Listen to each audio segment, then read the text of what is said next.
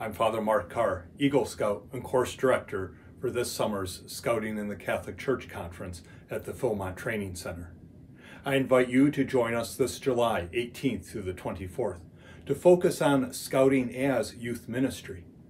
Through presentations and interactions with Catholic Scouters from across the country, you will learn about Catholic Scouting resources to form youth, to form adult leaders, and to promote Catholic Scouting in your home diocese and council. Leaders from the National Catholic Committee on Scouting, including Bishop Dan Conlon, will join us for part of the course. And you'll meet fellow Catholic Scouters, enjoy the beauty of God's country, and if you bring them along, share the week with your family through one of Philmont's family programs.